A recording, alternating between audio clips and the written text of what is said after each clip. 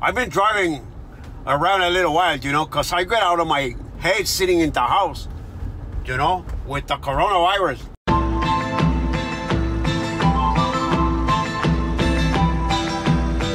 Man, that's too much for me. I can't sit in the house all day. I go out of my mind, man. It's crazy. I've been binge watching.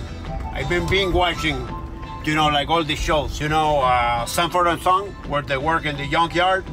That was, you know, to watch the people that work in the junkyard, that's where they work hard. Like all the episodes from Love Boat. They used to go crazy, man. They used to party on the Love Boat. You know, I watched the one with the spies, the show with the spies. I watched Peaky Blinders, you know, those guys. I'm a bad guy, you know, but those guys, that's a bad guy. Those guys are bad guy. Where am I gonna get food around here, man? There's nothing is open. I don't want the crappy food. I want fast, I want fresh.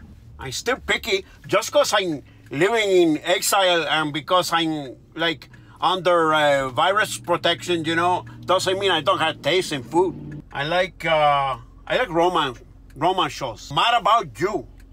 Mad About You, man. What a revelation Paul Reiser is, you know. The lady also, very, very good. Little angry. She's a little angry. But I like that show, Mad About You. I heard they're going to bring it back.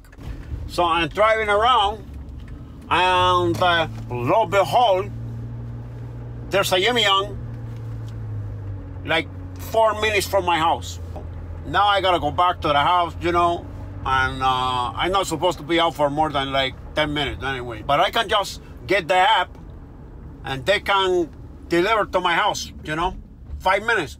Sometimes I get recognized. They say, "Oh man, Tony Montana, I thought you died, man. I thought you were dead." I said, no, I ain't dead, man. I just moved to Iowa.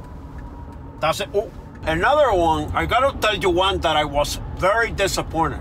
Mad Men. Oh, you gotta see Mad Men. Oh, Mad Men is the best. Oh, I watched it. All 7, I think it's 7 seasons. I must have spent a week. I didn't really see that guy get mad once. And his behavior not the best, but I don't think anybody on that show really got angry. There's the guy now, he just pulled up. He just pulled up to deliver my food. The one I don't understand is Blind Date. It's like they're setting them up for failure. I don't even know. The one episode, you remember this episode with this guy Mark, and he liked reptiles. And they set him up with this beautiful makeup artist, Jill, I think her name was. They know it's not going to work out, you know.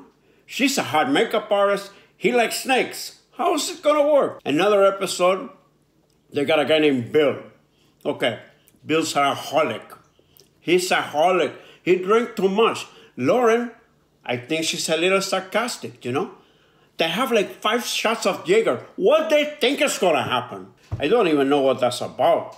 Not going to work out well, man. You know, I got some faults, but I got etiquette. Whatever you got to do to stay, you know, in control. Keep your sanity. Whatever you have to do, binge watch, you know, get your Yum Yum when, you know, they live like 5 minutes from your house, get your Yum Yum. I said to one of my friends, you know, get your Yum Yum. He just stopped calling me.